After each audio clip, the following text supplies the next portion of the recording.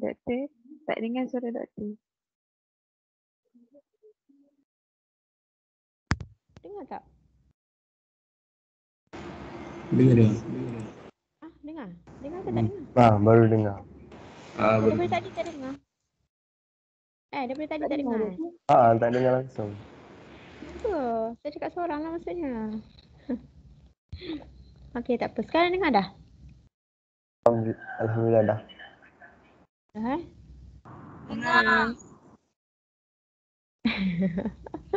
Okey. Dengar. Dengar? Kenapa tak dengar tadi? Siapa tak tahu? Okay, so we stop our previous lesson.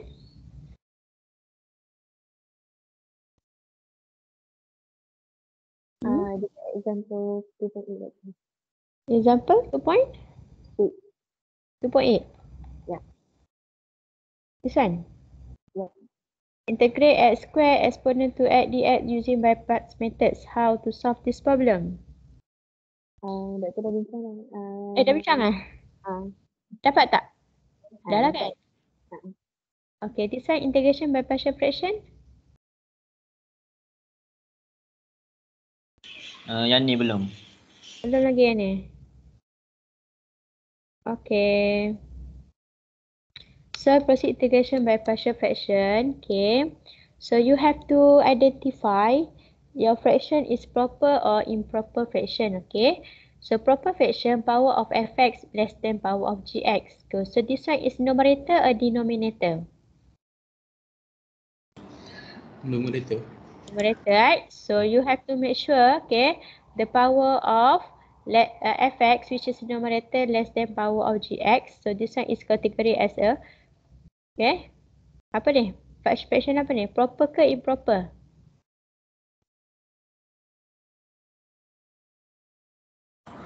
Proper. Proper fraction. So what should you do? You have to integrate.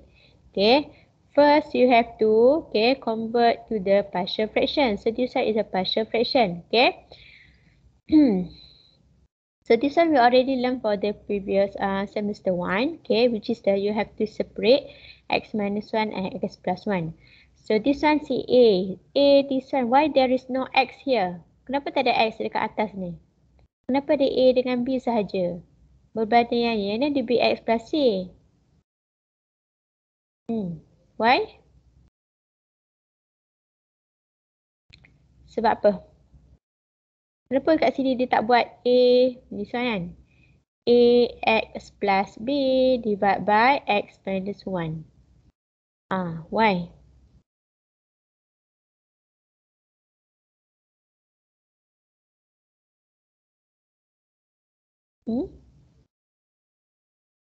Because of?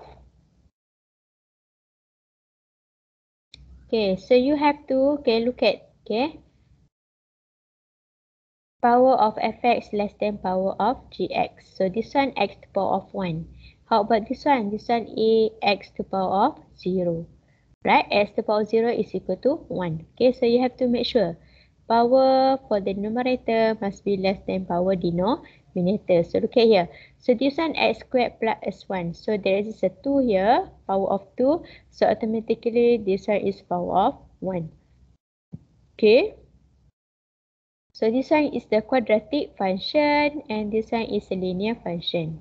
How about this one? This one is a linear function and this one is a constant function. Okay, constant function means that there is no value of x.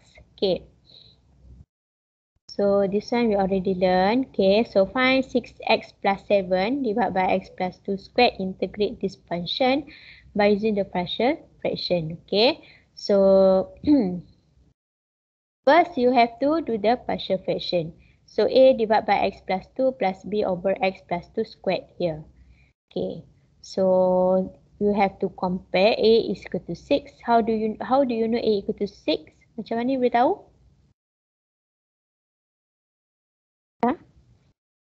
Macam mana? Yusra. A equal to 6. Why a equal to 6? Ada X. Dekat mana? Ada X. dekat ada X. So this one A dekat coefficient X. Okay, so you have to compare. Okay. So how about 2A plus B equal to 7? Where is come from 7? Wan Amira.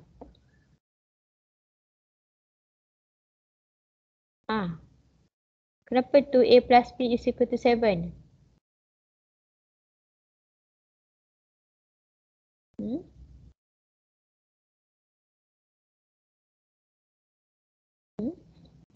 Ummu Nabilah?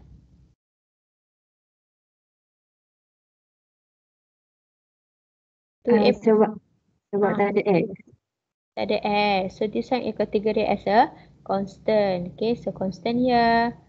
This one is a constant. So you have to compare for the left side and the right side. Okay. Since we already know the value of A is equal to 6, so you can substitute. Okay, 2 multiplied by 6 plus B is equal to 7.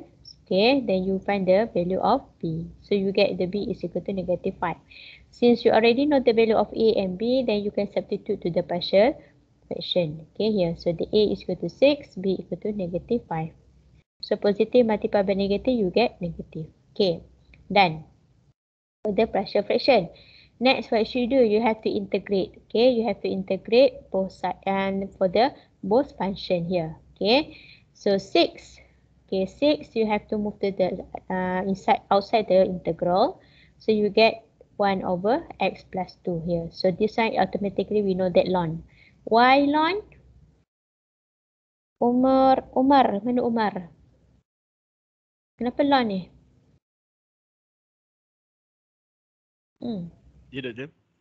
Kenapa jadi ln kat sini? Sebab dia kalau diikutkan dx tu 1 per x tambah 2. 1 Jadi per kita x tambah integrate 2. kan dia jadi ln. Jadi ln Okay, so this one consider as a ln because of this one. Let's say you substitute this one is equal to u lah. So 1 over u to power of 1. So u to power of 1 automatically you akan dapat ln. Okay, this one x plus 2 squared. Macam mana ni? Kenapa tak jadi ln? Ryan, mana Ryan? Ryan Haziq. Kenapa tak jadi ln? This one. Sebab dia bukan denominator. Bukan denominator. Apa bukan denominator? 1 per x tambah 2. Lepas tu? 1 per... Sebab dia kuasa 2.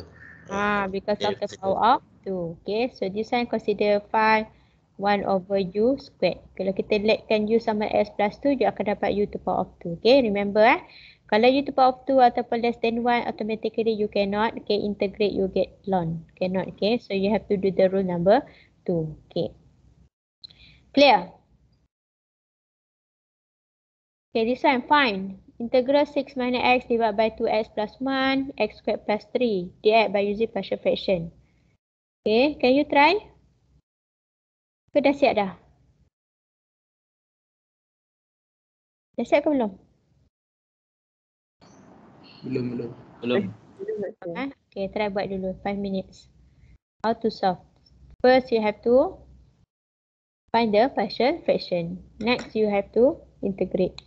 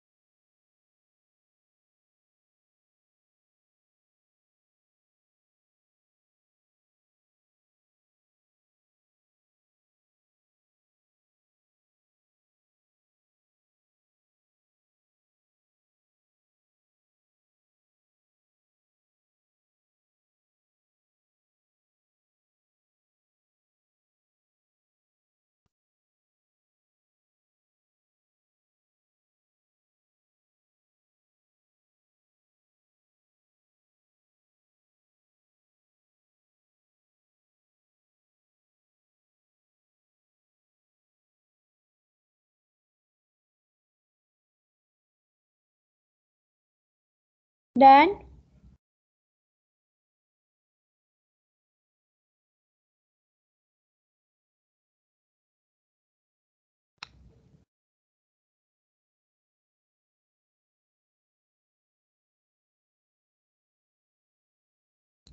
Doktor, sikit lagi. okey.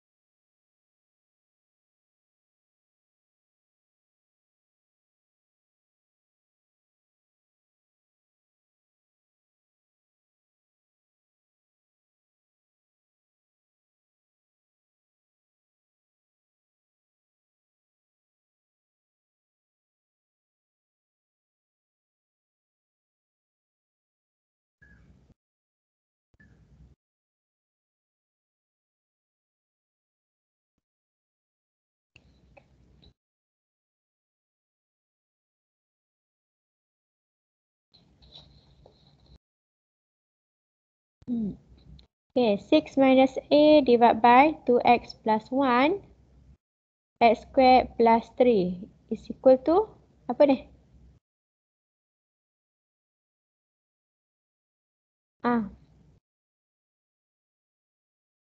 Ada berapa partial fraction kat sini? 1 ke 2 ke 3 ke 4?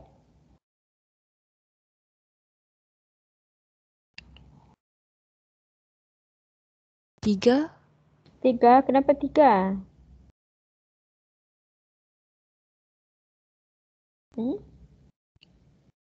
Kenapa 3? A over 2x plus 1 plus bx plus c is equal to x squared plus 3. Okay, why? Because this one is a 2x plus 1. This one is a linear function. Before linear function is the constant function. So that's why this one there is no x here. How about this one? This one is quadratic function. Before quadratic is a linear function. Okay. Then what should you do? You have to buat apa lepas ni? Muhammad Hasnawi. Ya doktor. Buat apa lepas ni? Loan eh? Apa salah loan? Kita baru nak buat partial fraction. Nak cari nilai A. Macam mana cari nilai A? Compare. Macam mana nak compare? Compare. Harapkan dulu. You have to, multiply the denominator. So this one A multiplied by x squared plus 3 plus bx plus c 2x plus 1. Okay, divide by 2x plus 1 x squared plus 3. Okay, lepas tu buat apa? Dah darab? Sama tak belah kanan dengan belah kiri? Denominator. Sama. Sama. So you have to take the numerator only. 6 minus x is equal to a x squared plus 3 plus bracket bx plus c multiplied by 2x plus 1. Okay, how to find the value of a, b and c?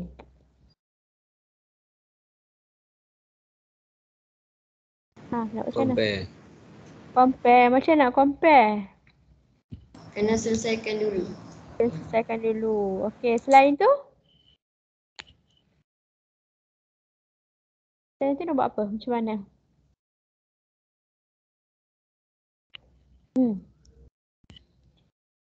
Kalau you kena expand kan? Kalau you expand, you compare to left side and right side, you can follow the previous example. Okay? Other than that, you can let x is equal to negative 1 over 2. How do you get negative 1 over 2? Daripada mana ni? Halimatu Sa'diah. Daripada mana negative 1 over 2 ni?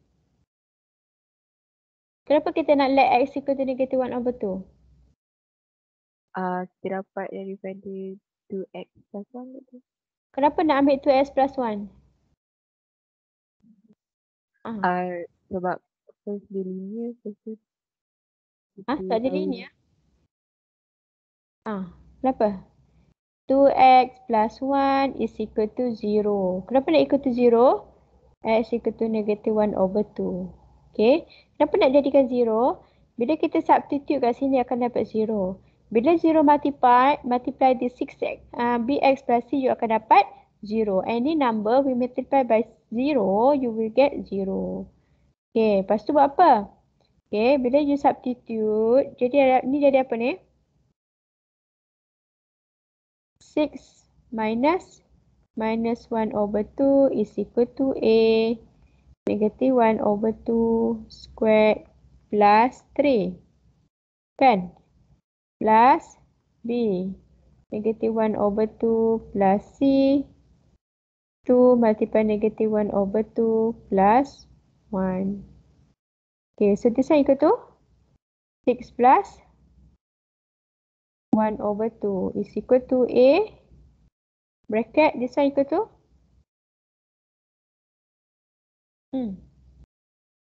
1 over 4 plus 3 plus this one negative 1 over 2b plus c multiply by 0. So this one equal to 0. You akan dapat dalam bentuk A saja. 6 plus 1 over 2 dapat apa ni? Marsha.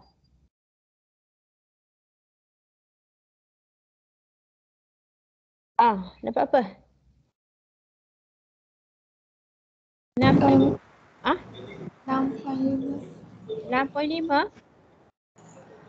Dalam bentuk pecahan? 13/2. 13 over 2. Okay, so this one equal to A multiply by 3 multiply by 4 plus 1 is equal to dapat apa ni? Huzaifah, mana Huzaifah? 1 over 4 di plus 3. 13/4. 13/4. Okay. Then you can cross multiply. You akan dapat 52 is equal to 26A. A equal to 52 divided by 26. A is equal to 2. Okay, dapat dah 2. Lepas tu, nak buat apa pula?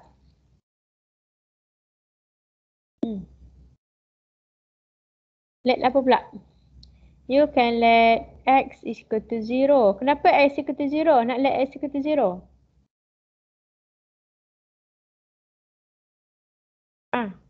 Kenapa x equal to 0? Muhammad Alif.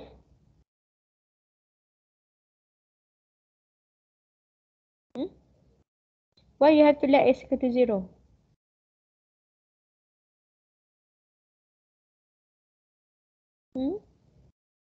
X minus 0 is equal to A, 0 squared plus 3 plus B multiplied by 0 plus C 2 multiplied by 0 plus 1. So this is equal to 6 plus 3A B multiply 0, you will get B. C multiply by 1, you akan dapat C. Since you already know the value of A, which is the 2, right? So 6 equal to 3 multiplied by 2 plus C. 6 minus 6 is equal to C, C equal to 0. So you will get the value of A and C is equal to 0. Next, how to find B? Macam mana nak cari B ni? Farhan, mana Farhan? How to find B?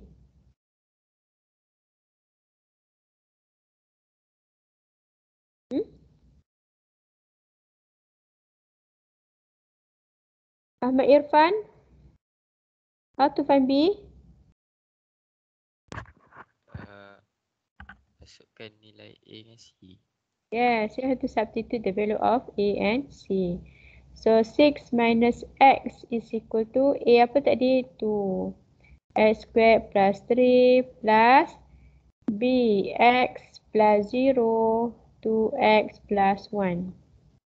Okay, so this one equal to 2X squared plus 6 plus 2BX squared plus BX. Kan? Then you can compare. Nak compare apa ni? You boleh compare 6BX dengan negative X. So negative X equal to BX. So this one can be cancelled. So automatically B equal to negative 1. Okay. Boleh? Faham tak? So you akan dapat apa? 6 minus X 2X plus 1. Okay, X squared plus 3 is equal to A kita adalah 2 divided by 2X plus 1. Okay, B kita adalah negative X kan? Negative 1. So, minus X squared plus 3. C kita 0. So, that's why there is no 0 here. Okay. How to find this answer is correct or not? Muhammad Faik Hilman. How do you know your answer is correct? This one.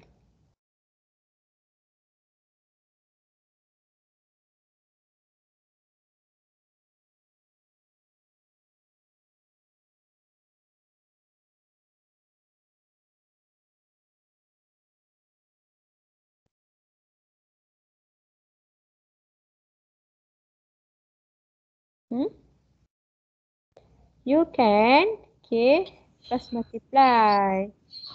2x squared plus 3 minus x multiplied by 2x plus 1. So this is equal to 2x squared plus 6 minus 2x squared minus x. So 2x squared can be cancelled. So you akan dapat 6 minus x. Sama tak? Sama. Okay. Boleh? Boleh Doktor. Yeah. Macam tu lah nak check. Nak tahu sama ke tak sama, you kena substitute back lah. Lepas tu check lah sama ke tak dengan soalan. Okay. Then what should you do? Dah siap dah ke? Soalan ni nak apa? Dia nak cari integrate.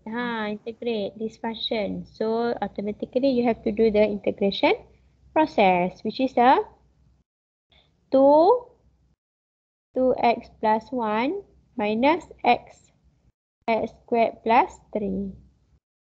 Sandi x. Okay. Lepas tu apa? Macam mana integrate ni?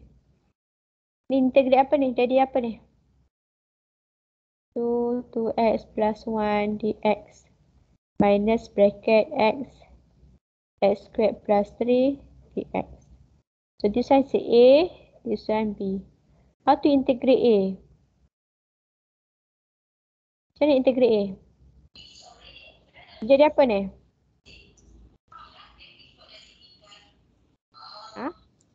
Dua kat luar. Dua kat luar. Kenapa dua kat luar? Rule. Rule. Okay, 1 over 2x plus 1. Okay, lepas tu?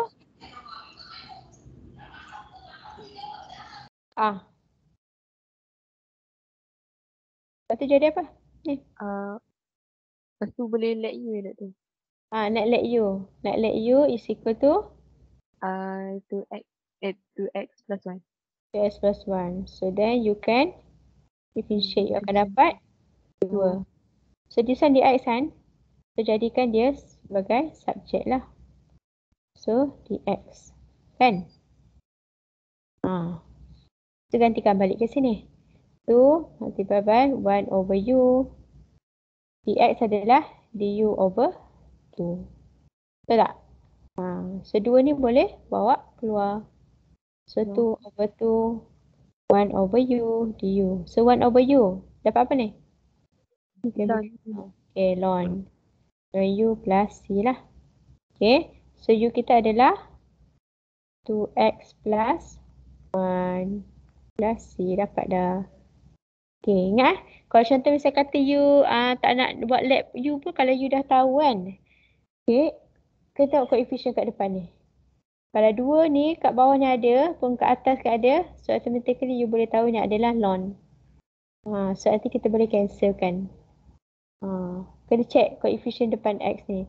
Sebab sebenarnya kita tahu kan integrate 1 over x plus 1 ni sama dengan ln x plus 1 direct dia. Sebab kita tahu depan koefisien x ni ada 1. Dan 1 nampak ni. Sama. So maksudnya dekat numerator ni depends kepada numerator dekat depan x. Baru kita boleh jadikan dia ln. Macam ni lah. Okay. Dah dapat dah untuk A. So B, macam mana B? B mana? Integrate ni jadi apa? B? Nak let juga ke? Okay, kita try Kalau let. let Try let equal to x. x square plus 3. So du dx is equal to 2x. So dx yang di sini jadi jukan sebagai subjek 2x equal to dx. Okay, lepas tu masukkan kat sini. Integrate x over u du over 2x kan. Lepas tu buat apa? Ni boleh cancelkan. 1 over 2 integrate 1 over u du kan. So you will get ni yang jadi apa ni integrate ni? Jadi ln u over 2. Jadi ln u over 2. So 1 over 2 ln u. Kan? Plus c. So u kita adalah x squared plus 3. So 1 over 2 ln x squared plus 3 plus c. Okay, dah dapat lah jawapan dia. So jawapan dia apa ni?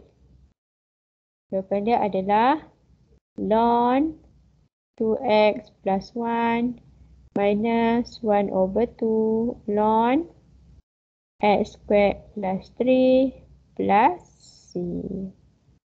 Okay, clear? Faham tak? Faham. Faham, Betul. betul. Ya. Kalau jawapan saya yang part B tu saya buat ln x square plus 3 over 2. Betul kan?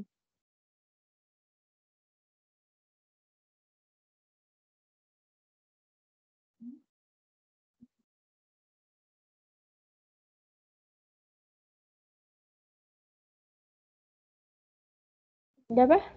Tak dengar. Macam ni tak tu. Yang apa yang 1/2 ln x square plus 3 tu. Saya buat jadi ln x square plus 3 over 2. Boleh juga. Okay, thank you Doktor. Boleh. Welcome. Okay, so far ada tak yang tak faham? Ni, dia punya cara ni. Ada tak yang macam tak clear? Saya Awak tak clear kat mana? yang dekat B tu, yang let u sama dengan x plus 2 tambah 3. Lepas tu? Yang bawah tu x per u kan. Yang integrate x per u du over 2x. Kat situ tak faham. Integrate. Ni, x over u. Dekat sini. Gantikan balik. Kita punya x, u ni adalah yang kita dah let. Ni. Sebab tu x over u. Sebab tu x over u kat sini. Kan? Lepas tu dx ni kita ambil dekat sini. Sebab kita dapat u, kita let u equal to x squared plus 3. Then you have to differentiate respect to x. Okay, bila differentiate, you akan dapat du over dx is equal to 2x. 2x ni datang daripada mana? Daripada x squared here. Okay, lepas tu buat apa? Kita kena jadikan dx ni as a subject. Kenapa nak jadikan dx sebagai subject? Sebab kita nak gantikan dekat dalam integration ni lah. Okay, sebab dx ni ada kat sini. Sebab lepas ni kita tak guna dx, kita guna u.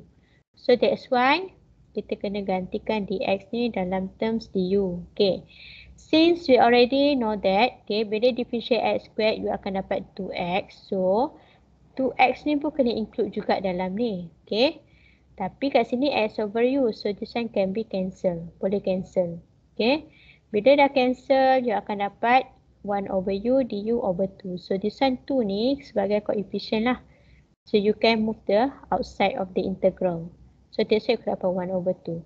So, integral 1 over u du, kita tahu dia akan jadi ln u plus c. Boleh? So, u ni kita kena gantikan balik lah. X squared plus 3. Kenapa? Because this equation as x, not u. Tapi kita guna u sebagai integration by substitution. Okay, clear? Clear, Doktor. Okay, good. Ya. Kalau tak clear, cakap lagi ya. Okay, improper fraction. Okay, power of fx greater and equal to power of gx. Okay, so bila dia punya power fx ni greater and equal. Okay, sama ni kan sama macam ni sama. So what should you do? You have to divide the denominator into numerator. Okay. Maksudnya sekarang ni you kena buat apa ni dulu? Long division dulu. Baru dapat yang bentuk ni. Bila dah dapat ni baru you kena buat partial fraction. Okay. Kat mana lagi banyak punya step? Improper ke proper? Naufal, mana Naufal? Ada, Doktor. Which one more step? Step yang banyak, improper atau proper? Improper. Farhan. Farhan. Kenapa dengan Farhan? Improper. Improper sebab you kena buat long division dulu. Okay, bila dah buat long division, you dapat ni, lepas tu you kena buat partial fraction. Okay, partial fraction dia ada dua cara, which is kalau you expand, then you compare ataupun you boleh let. Kalau yang ni boleh let lah. X equal to -1 dengan S equal to 3. Okay, you akan dapat the value of A and B, then you can substitute. Okay, bila dah substitute, make sure okay, ni selalu student buat careless mistake. Okay, ni adalah untuk yang ni. Okay, satu ni ada. Jadi, you kena buat integrate 1 dx. Selalunya student akan tinggal yang ni. Yang ni dia akan tinggal. Dia tak buat yang ni. Okay, sebab bila dia dah buat partial, dia ambil yang ni je. Sedangkan sebenarnya ni adalah, soalan dia adalah improper fraction. Bila improper fraction, dia ada term sebelum yang partial fraction. So this one. Okay, boleh? So sekarang ni bila you dah dapat bentuk partial fraction, this one. Okay. Then you can integrate. So this one, integrate dx, 1 dx, you akan dapat x. Yang ni you kena keluarkan. Okay, nampak ni? Bila you keluarkan, you akan dapat 3 1 over x plus 1 dx. Automatically dapat ln. Sebab apa? Ni, koefisien depan x ni adalah 1. Boleh? So kalau misal kata contoh soalan dia adalah 3 over 3x plus 1. Apa dia punya ni? Integrate ni dapat apa? Ln 3x plus 1. Dia kena tengok koefisien kat depan ni. 3. Ni boleh? Ni pun sama. Ln x minus 3. So make sure you do the modulus because ln always positive. Okay. Clear? Clear, Doktor. Yes, Doktor. Okay, so proceed to definite integrals. Okay, definite integrals consists of limits of x, which is a and b here. A to b. Okay, bila a to b, maksudnya u dah tak ada plus c. C dah tak ada Sebelum kalau kita buat integrate dx, you akan dapat x plus c. C ni adalah untuk indefinite integral. Since you already know the limit for x, so automatically there is no c. Okay, contoh kat sini you dapat 1, 2 dx which is the x. Okay, you have to substitute 2 and 1. So 2 minus 1. Tak ada itu square. Ni. So 2 minus 1 equal to 1. So FB ni adalah, okay, bila you dah integrate, okay, function, you akan dapat, okay, function yang baru lah, which is the x ni. Okay, mula-mula kita punya function constant kan. Bila integrate, you dapat x. So FB, so B ni maksudnya nilai B ni. Ni nampak ni. X bila substitute the value of B here. The value of B here. Okay, so dapat 2. Tolak 1. So FB minus FE. Okay. Macam example 2.12. Okay, x cube plus 1 dx. So automatically this one you do the rule number 2. And this one rule number 1. Okay, so you akan dapat function yang baru. Function baru ni adalah function yang siap integrate.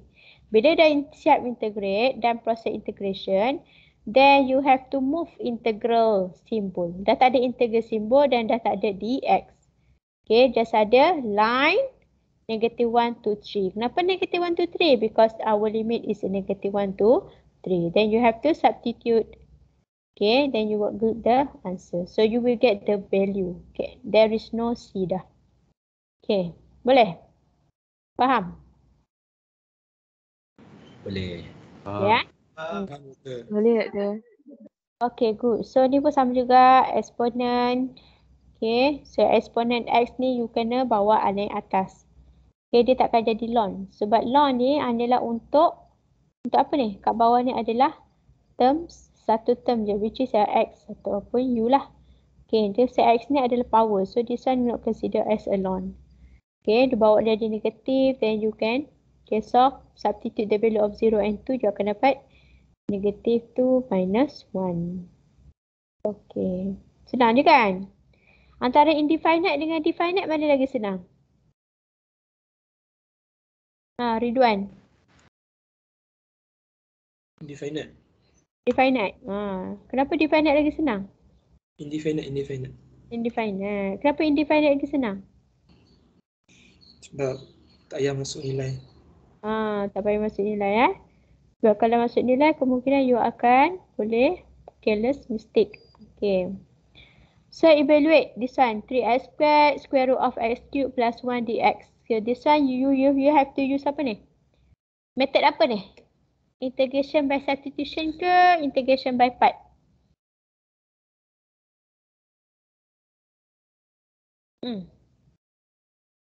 Substitution. Substitution sebab you let u here.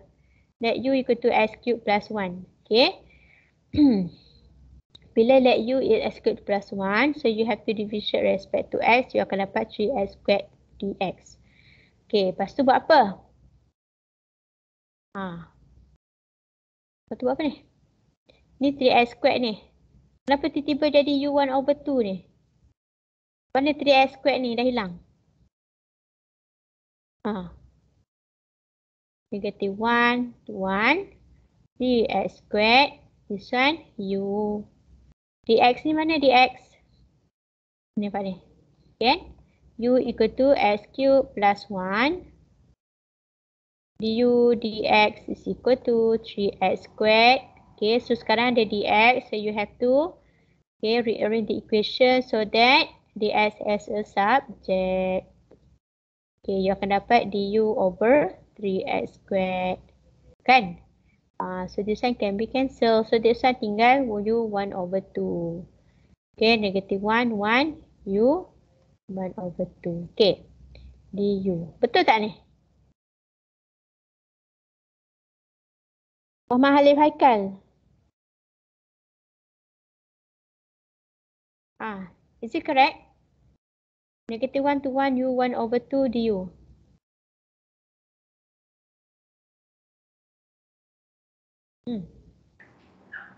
InsyaAllah betul. InsyaAllah betul? Betul ke? Mana beritahu betul?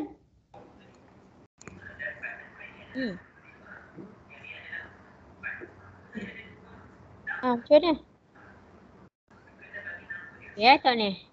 Ni adalah limit X1 to X2.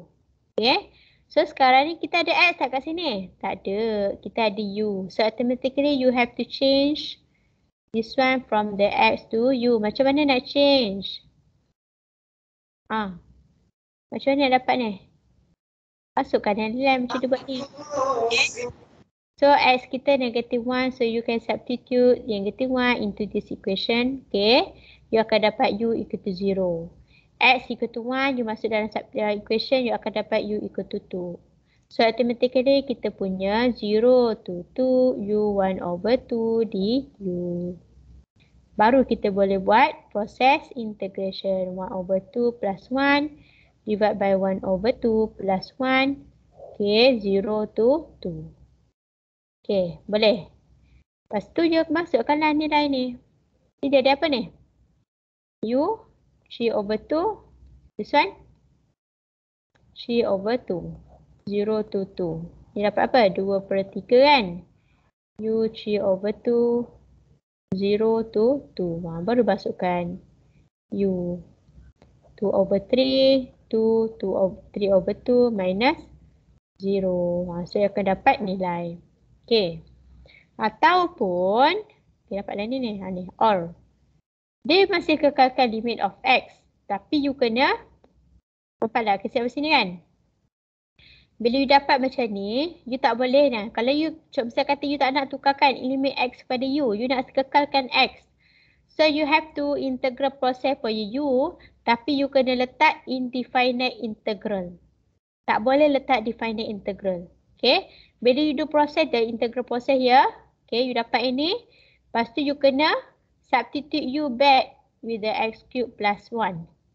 Okay, bila dah dapat ni, nampak ni C. C ni refer to kepada apa? Indefinite integral. Kita tak boleh letak negative 1 to 1. Lepas tu kita dah do the integration process. This one is a wrong concept. Sebab ini adalah limit untuk X, bukan untuk U. Okay. Bila dah dapat 2 over 3, X cube plus 1 to power of 3 over 2, then what should you do? You baru boleh letak negative 1 to 1. Baru boleh benda ni muncul balik semula. Okay. Kalau tidak, tak boleh. Sebab ini adalah untuk U, integrate by U. Okay, baru you dapat 4 over 2, 4 set 2 divided by 3. Sama tak? Sama. Which one better? A or B?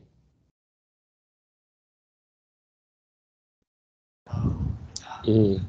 A kan? A lagi senang. B you boleh akan menyebabkan you careless mistake lah. Nak masukkan tu kurungan banyak sangat kurungan. Okay. Clear? Okay, next. The area of region. Kenapa kita belajar definite integral? Sebab kita nak cari area between the curve and the x-axis ataupun y-axis. Okay. Sebab bila cari area, dia ada limit which is A to B. Kalau dia respect to x-axis, maksudnya dia nak cari area between the graph and the x-axis. So this area nak cari. So limit dia antara A, B. Okay. So this one is use the definite integral. Okay. So this is a formula area. Okay. So this one area between the graph fx and the x-axis. Maksudnya paksi x sahaja. Bukan paksi y. Okay, 0 to 2. So you have to substitute, okay, limit this one x1 to the x2. You akan dapat x squared dx. So x cubed over 3. You can substitute the 0 to 2. You akan dapat 8 over 3 unit squared.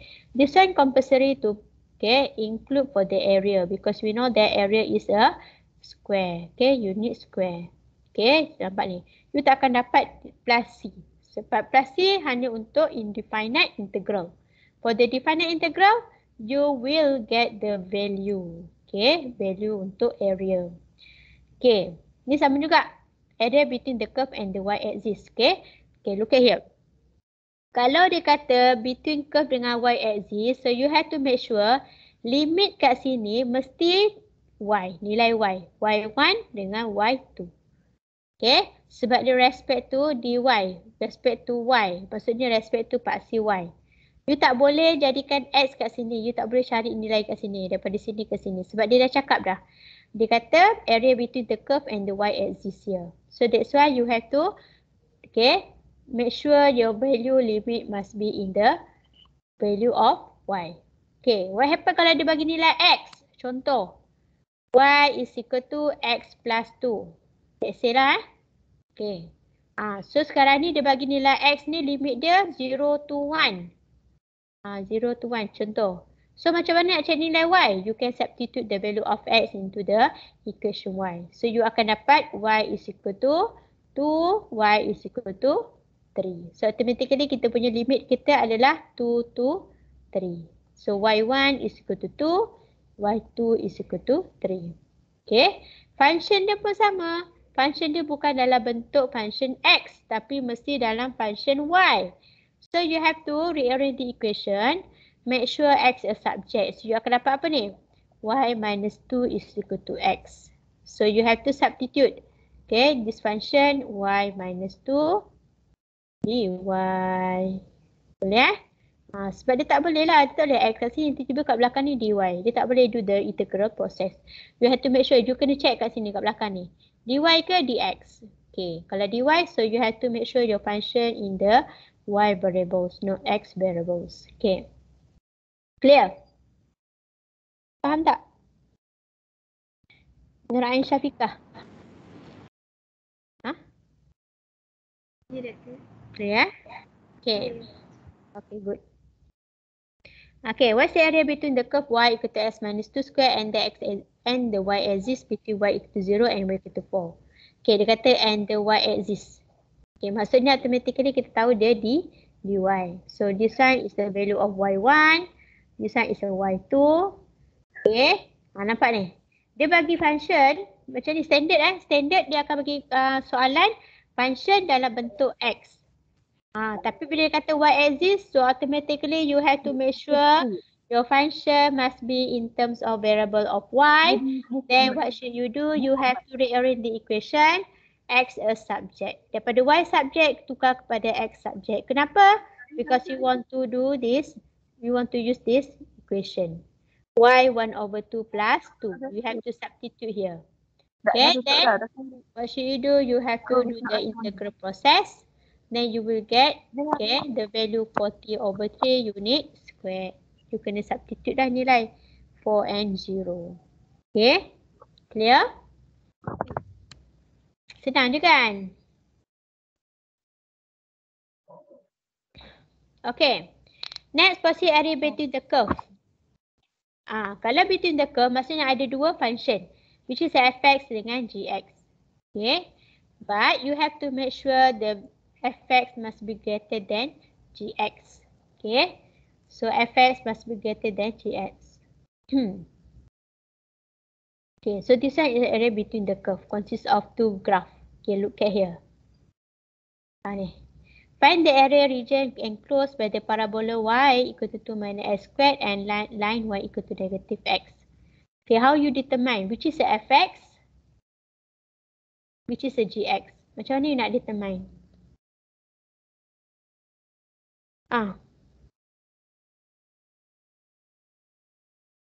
Macam mana?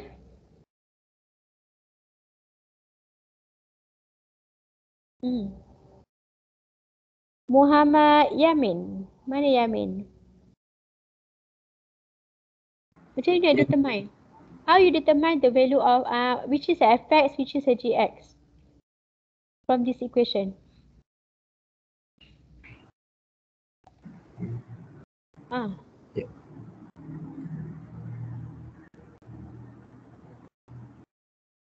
Fx from 0 to 2. 0 to 2.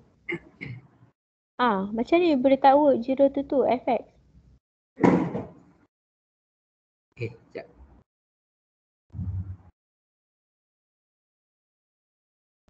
Fx dia refer to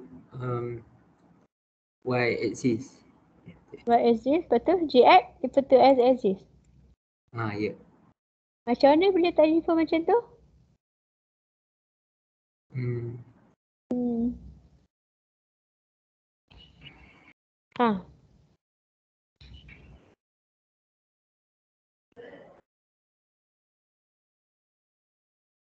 Tak pasti kan. Tak pasti. Okey, siapa yang pasti? fx equal to y, doktor. fx equal to y. Gx equal to y juga kan? Itu macam ni. A to B y1 minus y2. Macam tu. dy. Gitu. Dy dx lah. Dx. Sebab y1 tu y equal to apa-apa. Y equal to apa. Macam tu lah. So sekarang ni macam ni nak identify. Yang ni fx. Kenapa mesti yang ni fx yang dapat ni? Fx 2 minus x squared. Kenapa bukan fx ni? Negatif x ni. fx mesti lebih besar daripada gx. Fx must be greater and equal to gx. Greater and equal to greater saja. And equal. Okay, so sekarang ni macam mana kita nak identify? Dia lagi besar.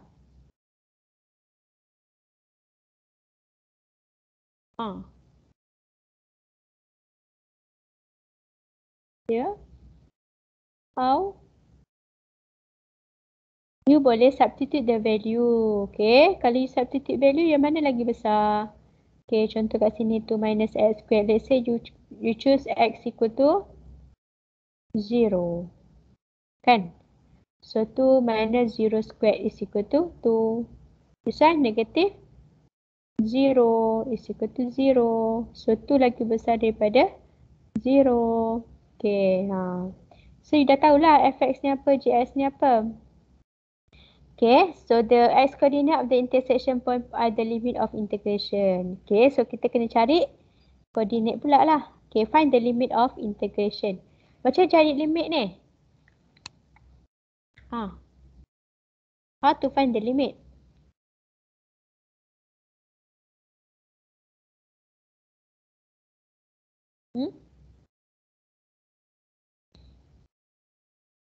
Macam kita nak cari limit? Kenapa dia mesti equalkan? Fx is equal to gx. Why? Sebab dua-dua tu y. Dua-dua tu y. Lain? Lain tu? The intersection point. Yes, we want to find the intersection point between two graph here. This one and this one. Okay, intersection between 2 points. So you get the value of x plus 1, x minus 2. This one you kena rearrange the equation. Then you can factorize. Then you get the value of x equal to negative 1. And this one sepatutnya lah sini. Negative 1. Okay, the another one is equal to 2. Okay, kat sini lah intersection point dia. Okay, so maksud sekarang ni A and B ni refer kepada nilai X kita lah. So daripada negatif 1 kepada 2. Dia punya intersection point. And this is our limit. Okay. Next, what you should do? Simplify the formula for fx minus gx. Kenapa fx minus gx? Bukan gx minus fx.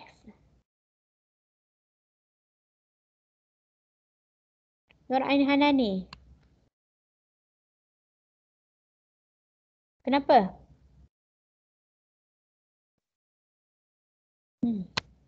Sebab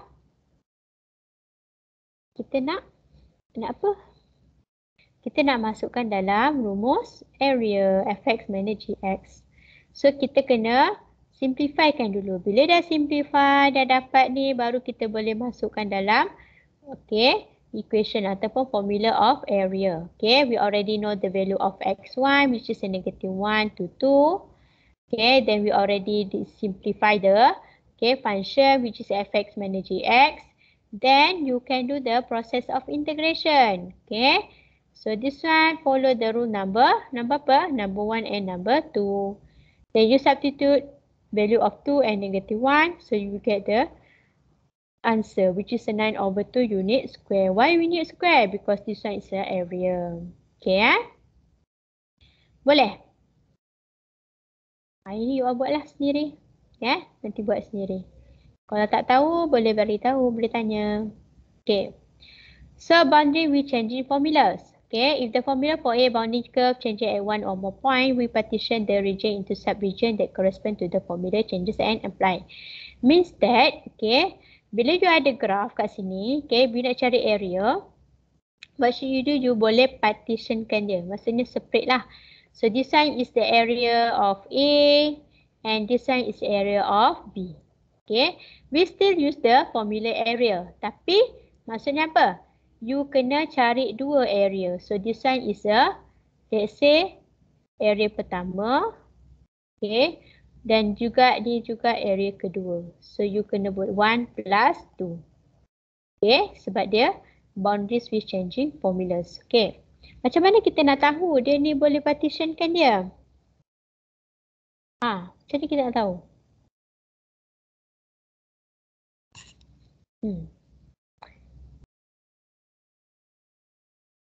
Yes?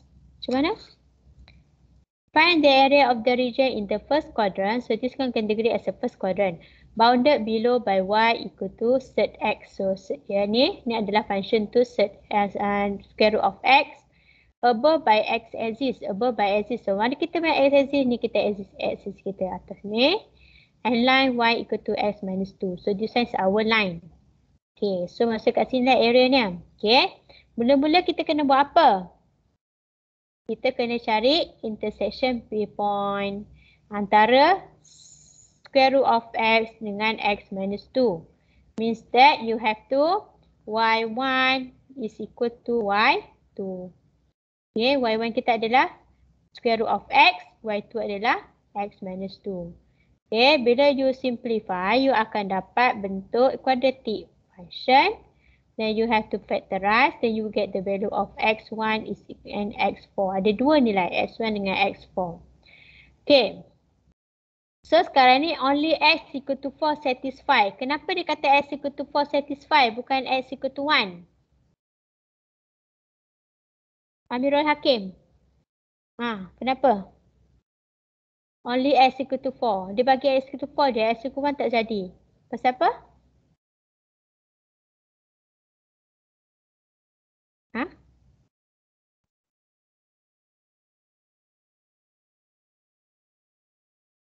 Why? Siapa?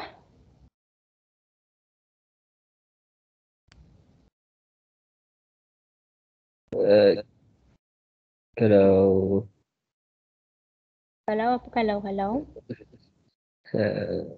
Ya, Kenapa dia kata x puncak equal kuasa to 4? dapat 2. Puncak kuasa 2. Puncak kuasa apa?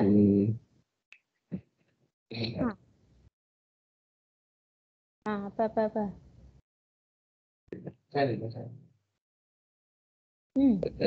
Tak pasti lah. Tak pasti. Siapa yang pasti? Kenapa? Kenapa mesti ambil x equal to 4? X equal to 1 ni? Maybe sebab nanti kalau masuk dalam 1 minus 2 dapat negatif. 1 minus 2? Mana 1 minus 2? Y equals to x minus 2. So set titik balik nilai x. Jangan, tak faham. Masukkan nilai? Saya rasa mungkin sebab x equals to 1 tu bila set titik di y equals to x minus 2 dia dapat negatif. Negatif. Dapat negatif apa?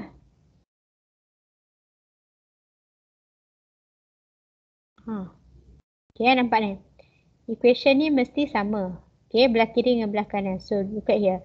X equal to 1. Set 1 is equal to 1 minus 2. Kan? This one 1, this one equal to negative 1. Sama tak?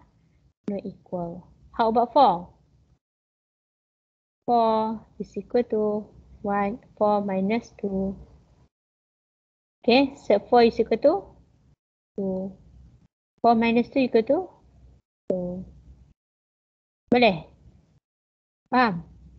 Sama? Okay, so maksudnya only x equal to 4 satisfy the equation. Apa benda yang satisfy the equation? Function ia punya intersection point. Okay. Ni 2 ni dapat mana ni 2?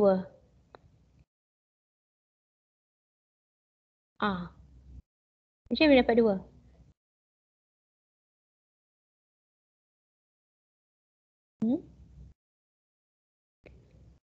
2 ni. Ni. Sini. Dapat 2. Ni sebagai apa ni panggil 2 ni? Kenapa 2 ni? Y is equal to X minus 2. Okay. So this one is the Y-intercept ke X-intercept? X-intercept. Bila X-intercept ni, nampak ni. X-intercept dekat atas paksi X. Bila X-intercept, Y is equal to 0. So X minus 2. So X equal to 2. So dah dapat lah X equal to 2 kat sini. So maksud sekarang ni 2, 4 here. Okay, dah dapat lah ni. Next, what should you do? Buat apa lepas tu? Kita nak cari area. Okay. So kita, okay, ni ada kat sini 2. Kat sini ada 4. Dan kat sini automatically 0. Okay. Sedangkan kita tahu, okay, untuk area dia mesti ada X1 dengan X2 saja. So sekarang ni ada berapa nilai? 1, 2, 3. Okay. Bila 1, 2, 3, jadi buat apa? Kita kena buat partition kan dia. Okay, so this one is A, area for A and this one area for B. Okay. Integrate 0 to 2, y1 minus y3 dx. Kenapa y3 is equal to 0?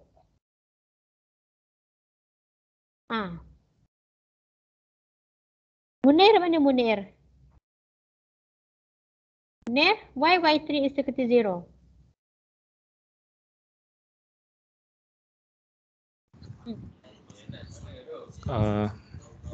Sebab apa?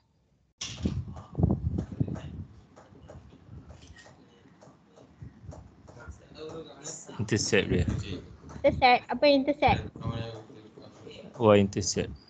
Y-intercept. Betul? Maksudnya sekarang ni dia kata above by x-axis. So above by x-axis ni lah kan? So bila above by x-axis, maksudnya dia nak cari area between set x, square root of x dengan x-axis. Bila x-axis, y mesti equal to 0. So that's why you get 0 for the y3. Okay, then you will get the 0 to 2 x1 over 2 dx. Then you have to do the integral process. Substitute the value of 0 and 2. Then you will get the area for A. Okay, next B pula. B y1 minus y2, which is a set x minus 2. Okay, this one sama juga. You kena simplify the equation. Then you have to do the cross integral process. Okay, which is a rule number 2 and rule number 1. Then you have to substitute for 2. Okay, start dari sini 2 dengan 4. Tak gunalah kosong. Sebab kosong ni untuk area untuk A. Sekarang kita cari area untuk B. Bila area untuk B, automatically you have to use the new limit, which is a 4 to 2. Okay, then you will get the answer here. Okay, next what should you do? Since we already do the partition for the area. So you have to add area A and area B. So that's why you have to show this step. Kena tunjuk lah. You tak boleh sampai sini je. Sebab kita pun tak tahu. You nak cari apa? Nak cari area A ke, area B ke, asing-asing ke, ataupun gabung ke, kita tak tahu. Jadi, you have to show this step, which is the area of region A plus area of region B.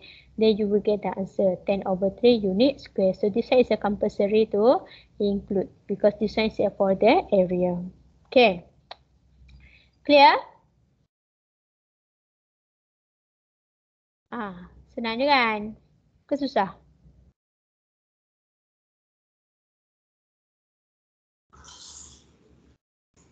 Okay Boleh So this one exercise you have to do by your own. Check jawapan betul ke tak. Kalau ada problem boleh beritahu. Okay, volume. Okay, apa beza volume dengan area? Nafisah. Ini Nafisah. What's the difference between volume what's the difference between volume and area?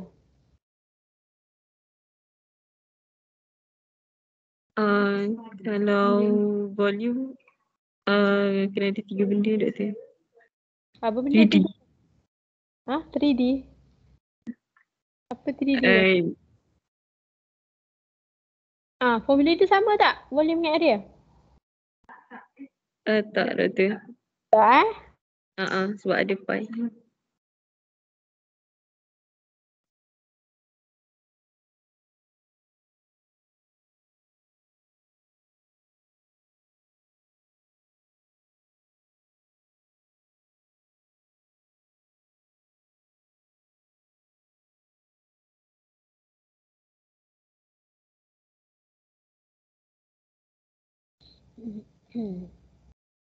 Okay. Nampak? Okay, volume dengan area dia tak sama. Okay. Volume, this one is a formula for volume. Which is there exists a pi here, pi y squared. Kalau sebenarnya Nampak tak nampak doktor? slide. Ada ni. Tak nampak. MS Team. MS Team. Apa kat MS Team? Silap. Silap. Nampak? Tak nampak juga? Tak. Dia kata hold on. Hold on, hold on. Hold on. Hold on.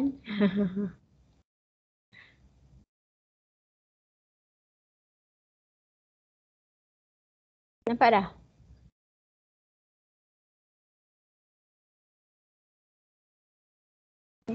Tak keluar.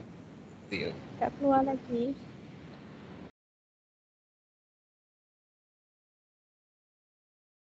Dah, belum. Kenapa tak keluar?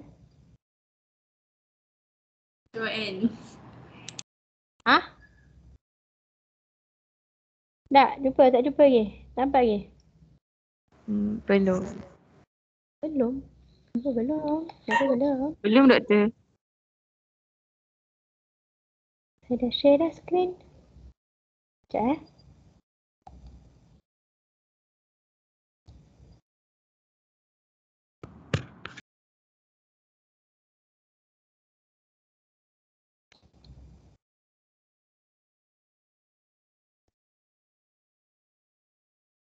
Dah, belum. Tak nampak benda. Tak nampak doktor. Nampak apa? Nampak doktor? Nampak doktor punya ikon. Nampak DS. Dia loading gila. Ha? Apa? Nampak doktor punya ikon ni. Nampak profile picture. Dah nampak. Okay, dah nampak doktor. Dah nampak. Nampak dah? Oh, okay. Nampak doktor? Nampak saya? Nampak slide doktor. Slide. Nampak doktor? Saya buka PDF bukan slide kan? Betul-betul. Yeah. Okay. So this one is a volume of revolution, solid of revolution lah. Maksudnya sekarang ni kita belajar volume lah. So formula volume is equal to pi integral 1a to b fx squared dx. So sekarang ni sebelum ni area macam mana? A to B fx dx. Jadi kalau dia revolve about the x-axis maksudnya x-axis lah. So sekarang ni you have to follow the formula of the volume. Sama juga. Kalau kat sini dx, so automatically your function must be in terms of x. Our limit also in terms of x. x1, this one x2. Ni. Kalau dia kata revolve about x-axis ni maksud macam mana? Dia macam ni lah. Maksud dia pusing dekat x-axis ni. Macam ni. Macam mana gambar dia? Macam tu lah. Macam ni. Lebih kurang. So dia pusing dekat x-axis. Satu dia kata revolve about the x-axis. Okay. So find the volume when the region bounded by the given curve x-axis and the given line is rotated about the x-axis. So first of all, what should you do? Bila you dapat question, you kena buat apa?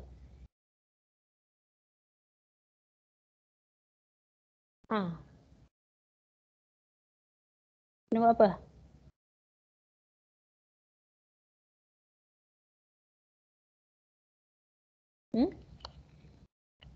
Nur Ain Syafiqah. You dapat question, you kena tulis formula. Volume is equal to pi a to b fx squared dx. Okay. So sekarang a kita adalah 1, b kita adalah 2. Masukkan nilai fx kat dalam ni. Lepas tu kan squarekan dia. Okay, ataupun you boleh selesaikan dulu. Maksudnya you have to simplify the function dulu. Bila dah simplify, maksud you buat siap-siap kat luar ni. 3x minus s squared. Ya. Boleh tak kita orang yang lelaki ni nak keluar awal sebab kita nak kena prepare untuk solat Jumaat? Boleh. Boleh ya? Boleh. Thank you doktor. Macam You're doktor. Sama. Thank you, doktor. You're welcome. Okay. So, you kena expand. Bila you expand, you dapat nilai. Okay, you akan dapat function yang dah simplify. Bila you dah simplify, then you can substitute to the equation. Bila you dah substitute to equation, what should you do? You can do the integral process. Okay, masukkan nilai 1 to 2 dalam ni. 2 minus 1 lah kiranya. You akan dapat answer. And make sure your answer should be unit cube. Why? Because this one is for the volume. Okay. Ni revolve about y axis pun sama juga. Make sure you punya limit dalam bentuk nilai y. Okay, and this one dy. So gy adalah you punya function. Mesti dalam variable y. Contoh misal kata dia bagi y is equal to x squared plus 1.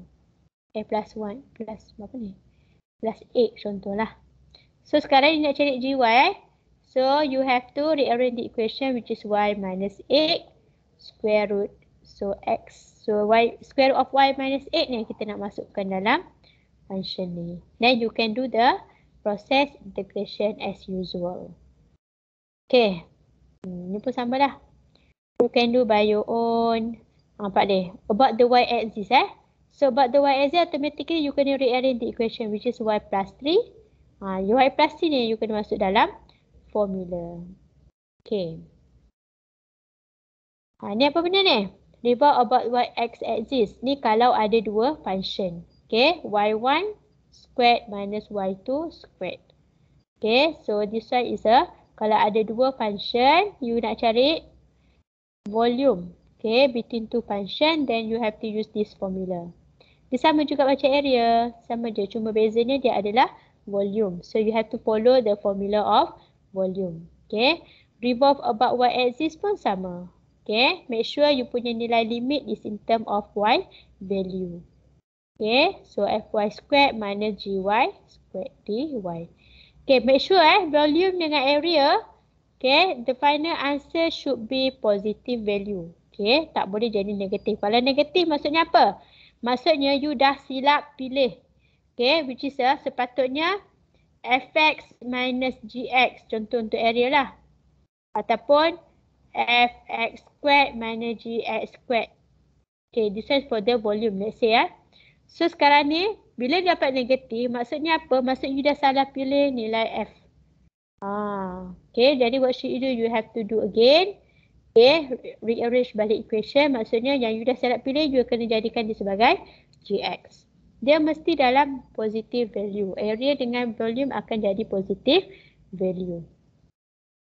Okay. Ni pun you try lah buat sendiri. Sebab senang je. Kalau tak dapat boleh tanya. Soalan. Okay dah, tak ada dah. Nak try dulu tak buat soalan mana? Rasa susah yang mana yang susah? Takat ni. Mana susah? Example apa? Boleh buat dulu. Ada masa lagi ni? 9 minit.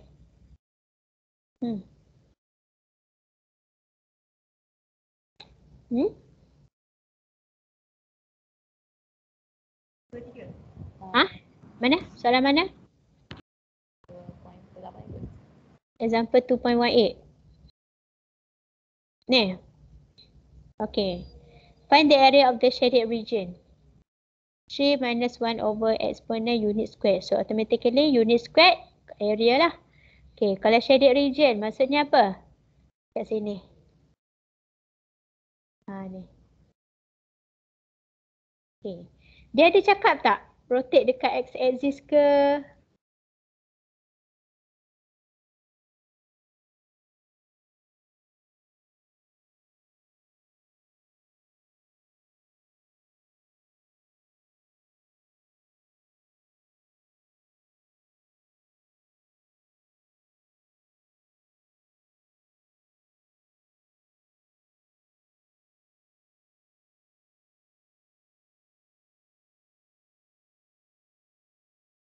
Ada tak? Dia kata tak rotate dekat x-axis ataupun y-axis?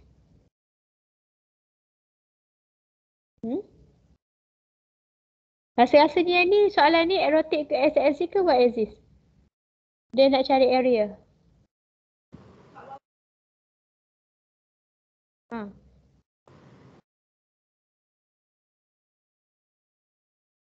Hmm?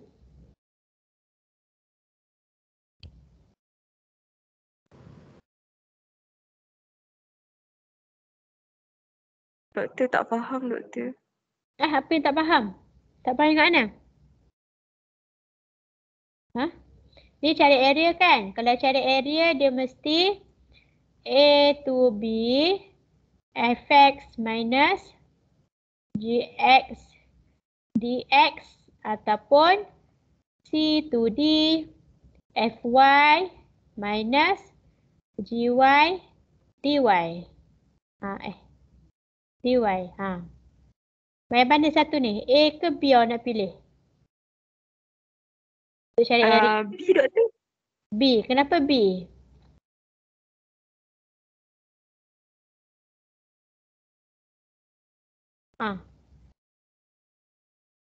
Kenapa you pilih B? Dia mesti ada reason kan? Kenapa you pilih B kan?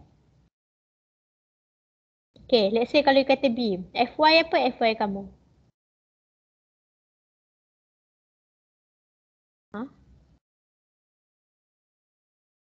Fy. Apa Fy kita? Adakah Fy kita adalah eksponen negatif X plus 2? Ya, doktor. Betul ke Fy kita eksponen negatif X plus 2? Doktor bisa, ini tak tahu. You kata ambil B kan? Ya, doktor. Then, kalau Fy, kita kena make sure kita punya function kita ni dalam bentuk Y. Means that you punya function ni, you jadi lon lah. You akan kena rearrange the equation so X sebagai subjek. Okay, X as subjek. So, macam mana nak cari sebagai Y? Nak jadikan dia X ni. Y is equal to eksponen negatif X plus 2. Okay. So, jadikan X sebagai subjek macam mana nak buat?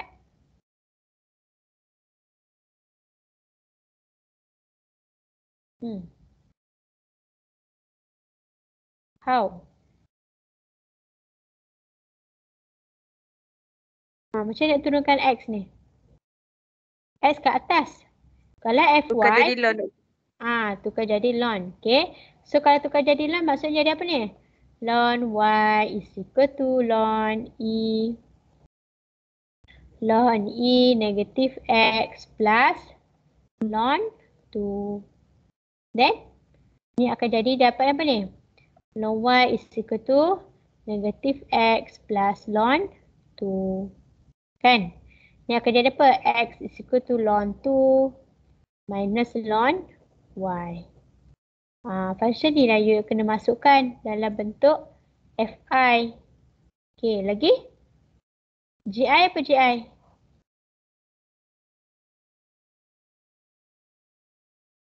Apa Gi?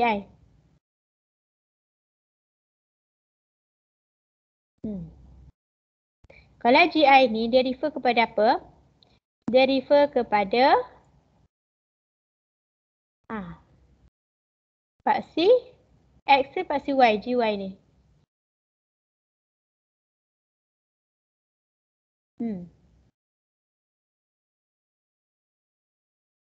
Paksi X ke paksi Y? Okay, kalau yang ni refer kepada Y, nilai Y. Y1 dengan Y2.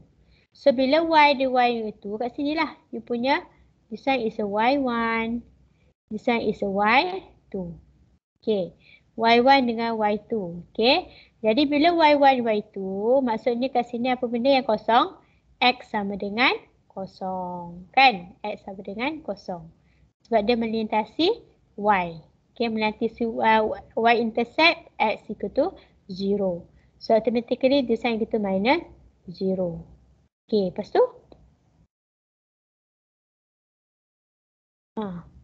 Buat apa?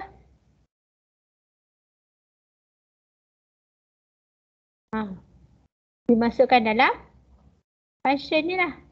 Function ni you akan dapat integrate 0 to 3. Ln 2 minus ln y dy. Lepas tu nak integrate macam mana integrate ni? Integrate ln 2 macam dapat apa? Integrate negatif ln y dapat apa? Dah dapat integrate, you kena masukkan nilai 0 to 3. Okay. Lepas tu dapatlah nilai apa-apa. Kalau jadi fx mana gx ni, you direct je guna eksponen negatif x plus 2 minus gx which is the ni sini. Kan? Sini adalah y is equal to 0. So eksponen negatif x plus 2 minus 0 from 0 to 1 dx. Okay, lepas tu pasal apa? You kena integrate lah. Integrate eksponen negatif x, lepas tu integrate d. Dapat apa? Rasa-rasa jawapan ni dengan jawapan ni sama tak? You kena check. Sama ke tak sama? Bila sama, apa you boleh buat kesimpulan? Kalau tak sama, apa yang you boleh buat kesimpulan? Okay. Boleh? Faham? Dia kena macam tu. Dia macam bila ada dua kemungkinan yang akan jadi, maksudnya kan kat sini kan, kita ada dx dengan kita ada dy. Okay. So sekarang dia kata find the area of the shaded region. Dia tak cakap pun about x axis ke, about y axis ke, jadi kita pun confused. Tapi kalau saya guna dx teruslah, direct ke dx. Okay. Tapi you tadi kata nak guna fy gy. Okay, so sekarang ni bila you cari fy gy ni, dia sama tak dengan yang ni? Kalau tak sama, apa yang you boleh buat conclusion? Kalau sama, apa yang you boleh buat conclusion? Dia kena cuba, dia kena try. Dia tak boleh macam, okey dah ni buat ini, lepas tu dapat jawapan, okey dah siap. Okey. Tu rezeki lah. Kalau dapat jawapan, dapat buat ini, dapat jawapan. Cuma dia, kalau saya kata dia tak bagi jawapan. Bila tak bagi jawapan, you pun tak tahu yang ni ke yang ni sebenarnya. Macam tu. Kalau dia bagi jawapan ni, hint lah kat situ. Maksudnya, okey, you faham konsep.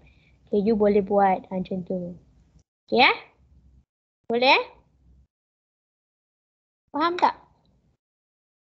Boleh, Doktor. Boleh. Okay.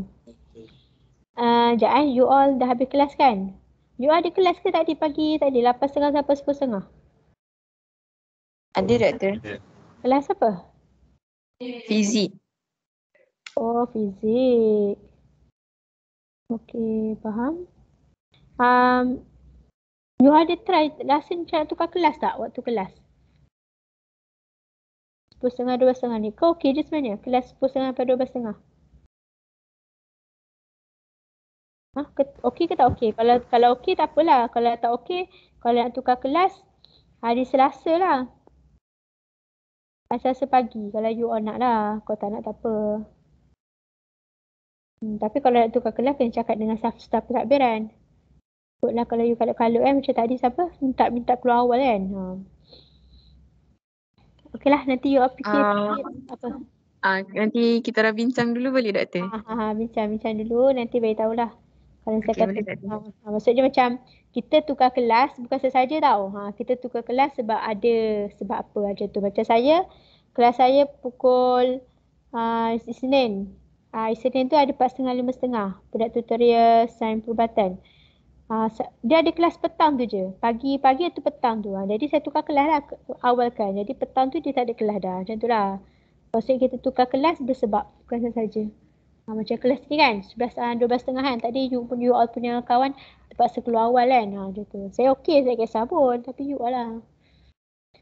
Okay, kalau tak ada apa-apa, kita end our class with tasbih kafarah insyaallah. Subhanakallahumma bihamdika asyhadu an la ilaha illa anta astaghfiruka wa atubu ilaik. Bismillahirrahmanirrahim. Al-asina insana lafi khusr illa alladziina amanu wa amilus shalihaat wa tawassaw bil haqqi wa tawassaw bis sabr.